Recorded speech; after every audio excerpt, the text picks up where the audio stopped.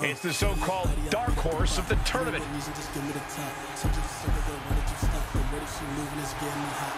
The following contest is a qualifying match for the Universal Championship Tournament.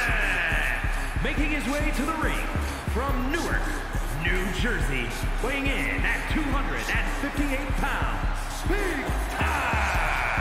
Let's not get ahead of ourselves calling this guy the dark horse of the tournament. He's not even officially in it yet. I have to agree with you, Corey. Winning the WWE Universal Championship Tournament will be difficult enough. But to have to win an extra qualifying match first makes it nearly impossible.